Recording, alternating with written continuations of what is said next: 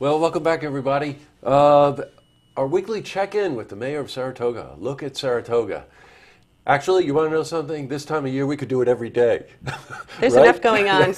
There's so much going on. Welcome back, Mayor. Thank you. Three things I want to cover. One was yesterday, actually. Very interesting press conference about your efforts with CDTA to provide transportation for more of the people in our community here. Let's talk about that. That's right. So our community is very diverse when you look at it. We have 28,000 year-round, but in the summer, the population goes way up for so many reasons. But there are some people that live here year-round in Stonequist apartments, which is part of the public housing system. And many of them do not have cars, and they need to get out. They need to do their errands, and CDTA used to come to pick them up for a regular transportation, and it stopped. So I went to Stonequist and had a nice chat with the residents a couple months ago and gave them an update on what was happening in the city and answered all their questions. And I do this a lot, just get out and talk to the constituents in all different locations of the city. And the one request they had more than anything was, can you please get the CDTA to come back and pick us up and take us to places like Walmart and the mall and downtown, because we have places to go and errands to do. So CDTA worked with me, and they managed to get that route back intact. Great. And we announced that yesterday with a bus in front of Stonequist Apartments with people in walkers, people in wheelchairs, and you can get on the bus no problem with the ramp. And if you have a Medicaid card, it's half price. It's only 75 cents. Oh, I got you. You know, many of us know about Stonequest Apartments. Originally when it was built, it was for senior living, but a lot of people have disabilities. And the fact that you've got the bus stopping there with handicap access and be able to take them around is really, it means everything to them. It's got to. So the pickup is at 11 a.m. on Tuesdays, and they'll be dropped back off around 2 p.m. Now, we've also included the backstretch workers. That's another piece of our population that a lot of people don't think about in the summer. 2,500 Spanish-speaking, mostly, constituents. I think of them as constituents, too, because we want to incorporate them into the city and make them feel welcome. So we've managed to have the same bus pick them up every week as well from the Backstretch Community Center and bring them around town as needed. So we're serving two populations that very much need public transportation. I got you. As usual, you're everywhere. You really are. But that's, you know, I really want to compliment you, because how do you learn about the needs of the people in the community unless you are everywhere? That's right. You need to get out and talk to people. Best and I have met several times about this. I get over to Stonequist and lots of places to talk to the constituents to find out what they need, what they want. And that's my job, to respond and to listen. Well, you do a very good job at that. Hey, I want to talk about the press conference today. You and I have spoken many times about veterans in the city. You're making good on one of your campaign promises.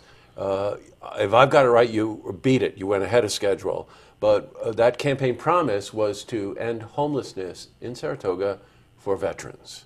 And I'm probably letting the cat out of the bag here, because the press conference, I think, is later on today. But tell us about that.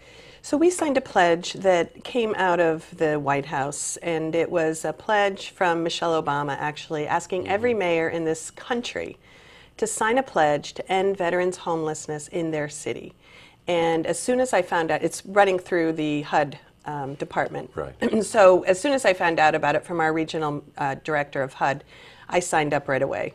And so did all the other mayors in the capital region. So we've been working together with our staffs to collaborate efforts. In other words, if the first job was to identify who in our communities were veterans and were homeless. So I've counted on my housing task force immensely to help me do that. Because everybody on the housing task force works with homeless population. The Housing Authority, the RPC organization, some private developers who do affordable housing. The Vet Help Group, HUD, and the Stratton VA are all on the housing task force with me. So I've counted on them, and we put together a list, literally, of individuals that we know about in Saratoga Springs, and we feel very good about this list. And it started at 21, and we have whittled it down and have found every single one of them a permanent place to live.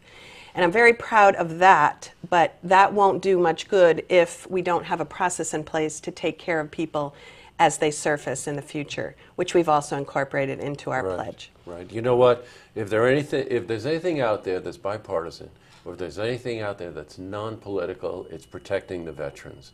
You know, you and I both feel very strongly about that. It's one of the reasons I got into this business. I started meeting so many veterans that needed help as these wars were closing, and people were coming home, and civilian life was so difficult for them. As you know, I've worked with women veterans so much, and got the Guardian House for homeless women veterans started.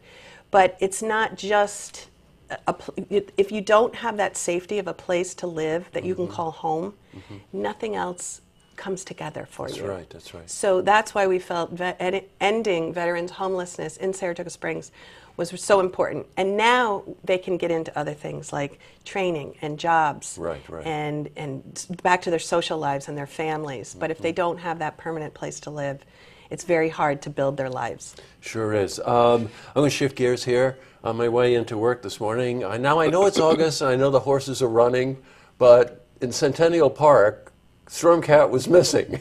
Now, did Stormcat leave race? Yes, Stormcat was here officially June 1st at our first dedication of Centennial Park with Mary Lou Whitney and John Hendrickson, who have graciously donated this beautiful park at the end of Union Avenue in Saratoga Springs. I can't tell you how many people already have sat on the benches, enjoyed the fountains, just watched life go by from there, and enjoying the statue of Stormcat. But Stormcat had to go back to Kentucky. Okay. So his debut in Saratoga is once again finished, and we are going to welcome Native Dancer, who is the permanent sculpture, piece of art, beautiful statue that everyone's going to enjoy from here on in. You know, yesterday, Trotter Furlow was here, and we talked a bit about Native Dancer. The Saratoga horse, right? You know, out of the Whitney stables in the 50s, of course, won all the races and was never defeated at Saratoga.